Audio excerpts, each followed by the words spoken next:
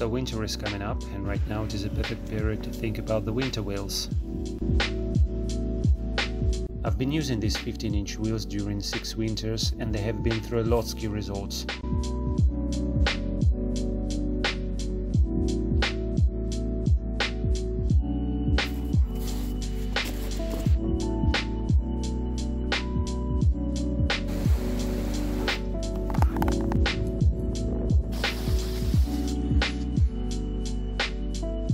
But for this and future winters, I've decided to get something more interesting and original. That's why I bought these original Peugeot 16-inch rims. These rims were produced in 2002 in Italy, and they were designed especially for 307 model. Then I bought new 195/55 Ultra Grip Ice 2 Goodyear tires. And I've also decided to get these original Peugeot bolts. So let's recap.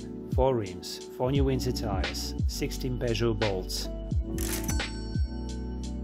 Now let's take a look at my car information sticker. It seems that only 15-inch rims can be installed on my model. Let's check some information on wheelsize.com.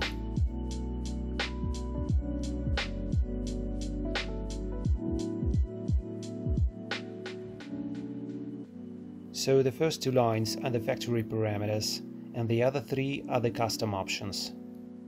So let's check the 16-inch option. It seems that these 2 parameters doesn't fit well to my new rims. Let's find out what's going on here. So the first parameter is the rim's offset. The smaller the offset, the greater the space between wheels is going to be, or greater the wheel is going to step outside.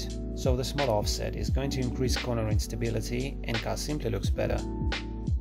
But it also has a negative effect. First of all, increased offset causes the suspension damage due to unequal load distribution. Plus you are going to get the sandblast effect, especially in winter. That happens because the wheels are stepping outside the edge and all sand, dirt and small stones are pushed out on your car body. Now let's take a look at decreased offset. The higher offset parameter is the deeper wheel is going to be built in the car's arch. So the high offset parameter is going to protect your car coating from the sandblast, but is going to decrease corner instability, damage suspension, is going to look bad, and you might encounter with maneuvering problems. For example, after finishing your turn and taking your hands off the steering wheel, the front wheels won't return to initial position. But all those positive and negative effects usually happen when we speak about the great deviations of the recommended parameters, 10 mm and higher, so 2 mm difference will have no impact in my case. Now let's discuss the second parameter, the rim width. In my case it is 6.5J, and recommended factory parameter is 7J. This parameter shows us a allowable range of tire width profile that can be installed on the rim. I'm gonna show this range for both types of rims. Here they are. The recommended tire size in my case is 195/55 and it is average value for this type of rim. Maybe you wanna ask me why I didn't take the perfect size. That's why. The front tire was too close to a strut and my finger couldn't even pass through this gap, and in case of maximum steering the tire was almost touching the arch liners. Back wheel had a bigger gap, but was still too close to the arch liners. So why did that happen if it is the recommended tire size? Because the offset of my new rims is higher than recommended. That's why the wheels with such offset are installed deeper in arch. And the second reason is that it is simply not my recommended tire size. Driving with such a small gap is not safe due to tire deformation on the high speeds. So always check the recommended standards of your vehicle.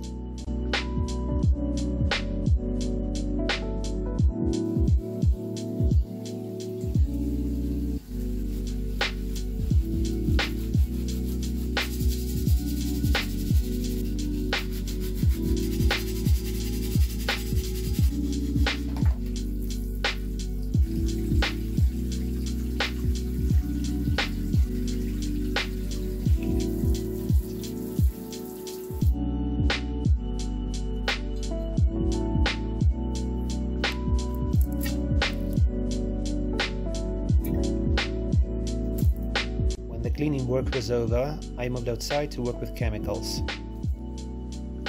First of all, I wanted to remove the old glue which was left here from the balance weights. That's why I started with bitumen cleaner. Well, it didn't help that much. Then I decided to use solvent and degreaser liquid. It didn't work either. I even managed to find the Soviet bitumen cleaner.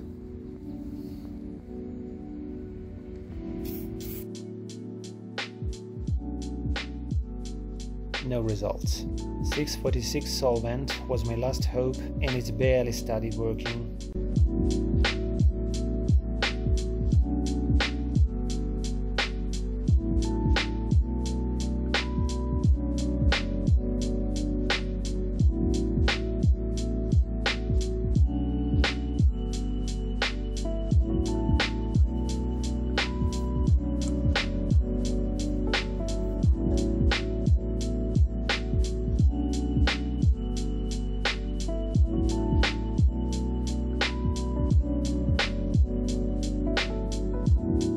Then I decided not to turn this process into a muscle growing and used a drill.